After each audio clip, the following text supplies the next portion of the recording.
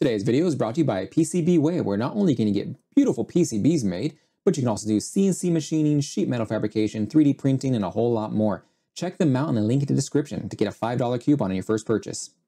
Hey everybody, how's it going? This is Patrick with Stacking Layers. So today's video, I'm going to go over how to set up multiple printer control that are not using the same host computer. So there's two main things when it comes to multiple printers with Klipper.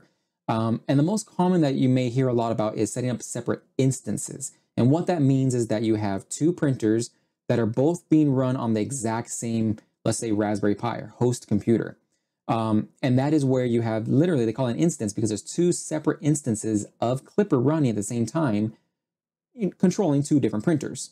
Well, this system, I will go a little bit over how that works too, because it kind of ties in with this. But with this system I'm going to be showing today is setting up two printers that are on completely different host computers. So we have the Pad 7 here that's running on this, which is the Pad 7. And then we also have a Voron that is running completely separate, is not attached. You see there's no other wires except for the power.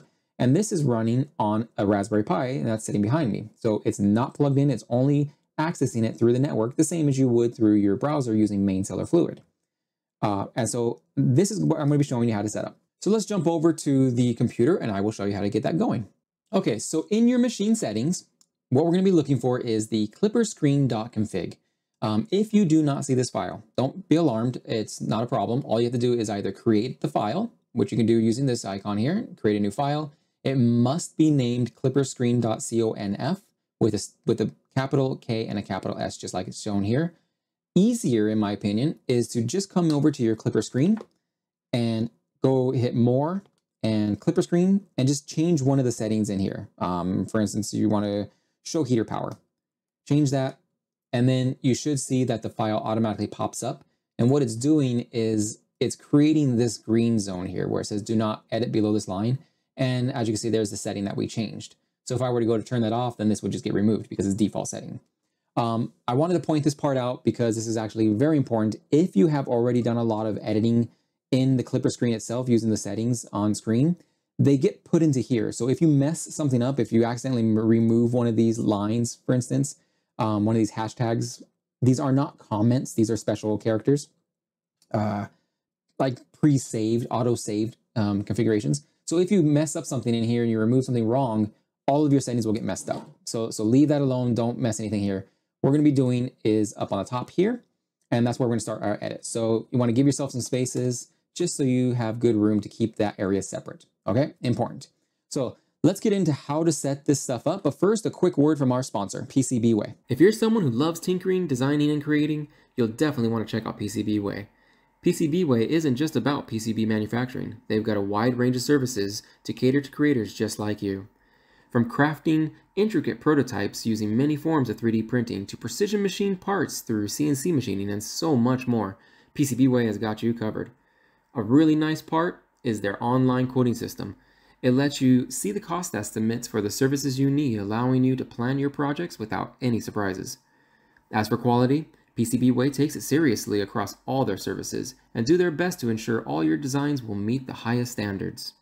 Beyond services, PCBWay offers a supportive community. Their forums and dedicated support team are there to help you to navigate through your creative journey. If you're intrigued and want to know more about PCBWay services and how it can benefit your projects, check out the link in the description. I want to give a big thanks to PCBWay for sponsoring this video. And now let's get back to the video. Okay, welcome back. So here's what we're going to be doing. This is going to be a very simple, but it requires a couple bits of explanation, and basically I'm making this video because of this. It seems that a lot of people get confused by the documentation and what is being said. So the first thing we're going to be doing is setting up the first printer. So let's assume that the Pad 7 is your main printer. The printer is running on the same host that KlipperScreen is running on, okay? So the way to set that one up, we first define that as a printer, obviously. So let's click on here. So if we start off by giving it a square bracket and typing in printer. So we're saying we have a new printer to name basically, and we give it a name. So I'm just going to name this Pad 7, Pad 7. And the next thing what we need to do is give it the host address, and the host address is the Moonraker host. And to do that, we just type in Moonraker _host with a colon and a space. Now, Moonraker is the web server that we use to communicate to Klipper. I know it gets really confusing because of the same names, KlipperScreen and all that stuff, but KlipperScreen is technically a web interface, or a it's basically just a simple GUI. It's the same thing as using here. We're using Mainsail, right, to attach to our Klipper machine. But this is not Klipper. All they are interfaces, and Moonraker is the web server that it's actually talking to. It's Moonraker doing all the magic behind the scenes, and that's why we're using Moonraker host. But the next part is important because this is where it starts confusing people. In the documentation, it's very kind of cookie cutter, and they use the home address. So that's 127.0.0.1. And that, anytime you see that address, that basically just means an IP address for the computer that you're attached to. So Moonraker and KlipperScreen and your printer are all running on the same host. So that's why it uses the home address. It's just basically a gateway to talk to other programs all in one system. So that's pretty simple once you understand that part. So anytime you see that 127.0.0.1, that is the home address of the computer you're on. The next part, this is the port. So we, again, Moonraker, port, and colon. So the Moonraker port, this is where it becomes important if you're using multiple instances. Remember, that's 2 printers on the exact same host computer. So if you had them running that way, this is a very important number. Regardless, it is important because it has to match whatever Moonraker has. But it's even more important if you have multiple hosts, and so I'll explain. So default, anytime you set up a new fresh Klipper instance with Moonraker and everybody, and you're up and running, the default is going to be 7125. That is what it always uses as default. Unless you've changed something, that's what it's going to be. Now, when you set up multiple instances, this is the number that actually changes. So your first printer will be with 7125, and then your next one will be 7126, for example, or 27, or whatever you decided to put in there. So if you have, as an example, 2 printers on the same host, you would do this pad 7, and then the host as the home host, and then your port as your main original port. And then your next one will be the same with a new name for printer, and then 26. Pretty simple. But we're leaving these at 7125 because they are different hosts completely. So they're using the default port number. Hopefully that makes sense. Easiest way to think about it, a port is just like a port at a harbor for boats. I mean, I don't know if that makes it any easier, but you have your harbor where all the boats come up to, and a different port is each area where the boat parks is a port. So you have multiple ports, and they all come into the same harbor, right? It's the same part of land. That's kind of what this port is. I don't know, maybe that's a bad analogy. Hopefully you guys understood what that meant. Let's move on. So the second one, like I said, if you were going to be setting up on the instances, this multiple instances, you just copy this, paste it in, change the name. So pad 7.2 is the second one on the same computer, same host, and then change that to that, and you're good to go. It'll be that simple. But like I said, we're using 2 different hosts all together. So I'm going to be attaching to my Voron. So let's just do that. Voron 2.4. And I found with this one, you can actually use spaces here. Normally you can't use spaces, but for this one, whatever you use in these names for the pad 7 and the Voron 2.4, those are going to be the labels also for whatever you're attached to. So at the beginning of the video, you saw I had the 2 printers on my screen. That's where these label names come from. Okay, so now we have that. The next is the very important part, is this part here, host. Now, in the documentation, all it says is define if the host and the port if different from the default. Okay, that's great. Yeah, we get that. But what does it need to be, right? With this, it actually is more simple than many may think. And all it literally is the IP address of whatever the printer is that you're attaching to. It is that simple. So if we were to come into here and attach to my Voron, type in the IP address, if I can remember it, 2168. See if I can type here. And what is that? 86201, I believe this one is. Yeah. All right, so we have that IP address here. Which I'll just go ahead and copy it. And so we're in my Voron, right? So that's the exact same thing we print here. Instead of home, because we're not on the same host computer, we want that. Now we do not want the HTTP stuff. We only want the pure IP address with nothing else. just like that. And with port, because I'm running a default setup, only a single printer on that host that it's the Voron is on, there's only one, so it's the same. So these ports are the same, but the ports are the same number. So let's just say this is the first port on the harbor, but they're two completely different harbors. So one is in Los Angeles and one's in New York. Okay, that's what the host IP address is. So we got here Los Angeles and we got in New York, and then we have those ports. That makes sense? That's how you set that up. Then it really is that easy. So now that we have the two different printers set up with their proper IP addresses, now all we have to do is restart. So I'll just transition over here so you can see a close-up. When I hit save and restart, then you see it automatically restarts KlipperScreen. And there we go. Now we have both printers on there, and I can connect to my Voron. And as you can see, I'm not plugged into anything here, but I'm able to access my KlipperScreen. And I can even access the camera. See how well my my IP or my internet connection is. There we go. So now I have the camera. So what's I think is really nice about this is that you can actually set this up and have, you're not limited to 2. You can have 4 or 6, or I don't know. I've never actually set up as many. I only have 5 total printers, so I've never done more than that. I've never done more than 4, to be honest.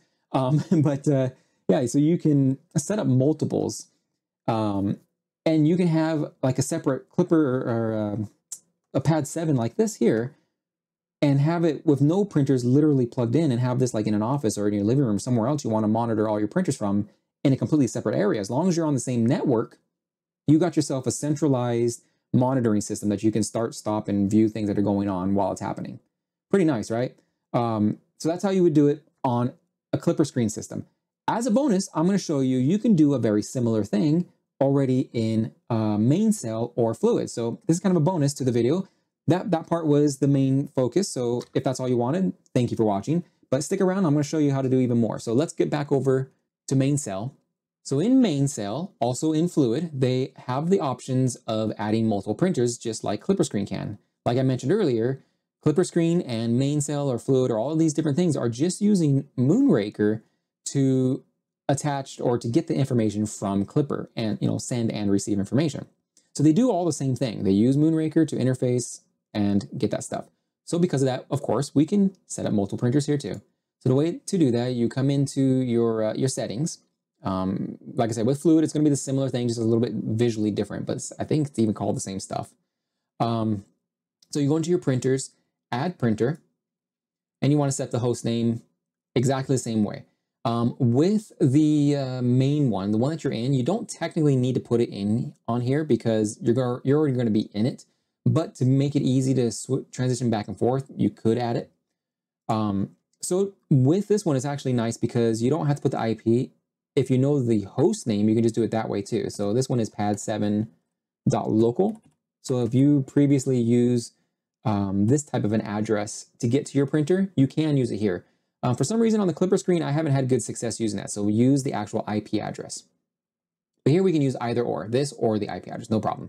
Again, make sure your port is the same. So if you had multiple instances, once again, it would be the same host name, but you do different ports. So you can have, this is printer 1, and that's printer 2, printer 3, whatever it may be. Okay, so we do that, we add the printer, and we're good to go with that one. But now we want to add our second printer. This is the one that's not attached to it. And we're going to use, I'm going to use the host name here. Again, you can use the IP address if you have only that. So this one is the Voron.local.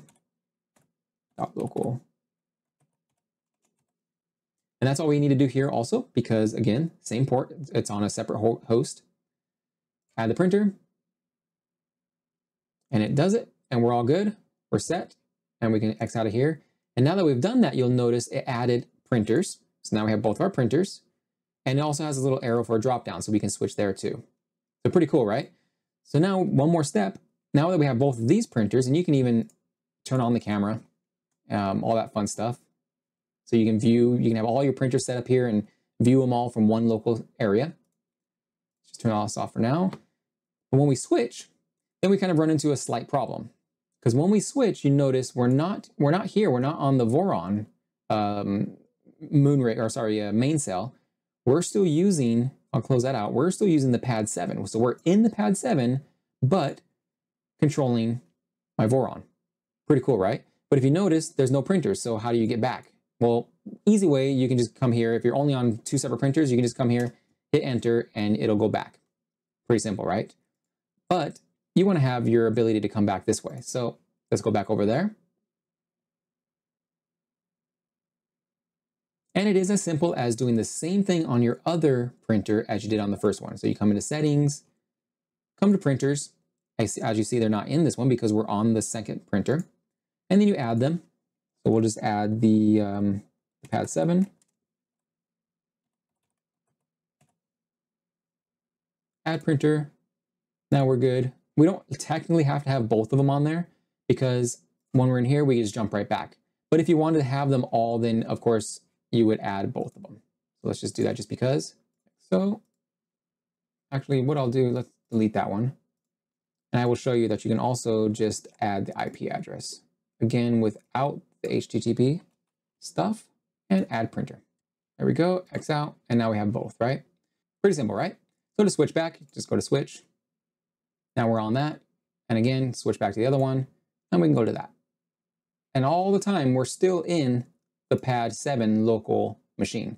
We're not using the Voron machine technically for using all of this interface. So pretty cool, right? So that's how you would do it. That's how, like I said, just a side bonus. As you can see, now you have 2 printers or as many as you want. Again, I don't know what the limit is. I've only had up to 4 of them. I know it works with 4. I would assume it works with a lot more. It all depends on the power of your system, if you can handle so many things, especially if you have the cameras turned on all of them. That starts taking a lot of bandwidth. So that can start bogging things down. That will determine how many you can have connected. But anyways, that's how you set up multiple printers on both a Pad 7 or any KlipperScreen system or in a Mainsail or Fluid system. Pretty cool, right? Let me know if that was helpful for you. Of course, drop any comments down in the comment section and let me know if you have any questions or something confused you, or maybe you thought I missed something or would like to know a little bit more. I'm more than happy to help out if I can. Don't forget to give PCBWay a check out. Their PCBs are really nice. I'm really happy with them. Like I was showing at the beginning, I made these little PCBs because I'm trying to get some little sequin lights made for a, what is it, the XOL or the ZOL, however you're supposed to say that, the hot end. And I couldn't locally source finished boards, so I decided to contact PCBWay and get them myself and make them.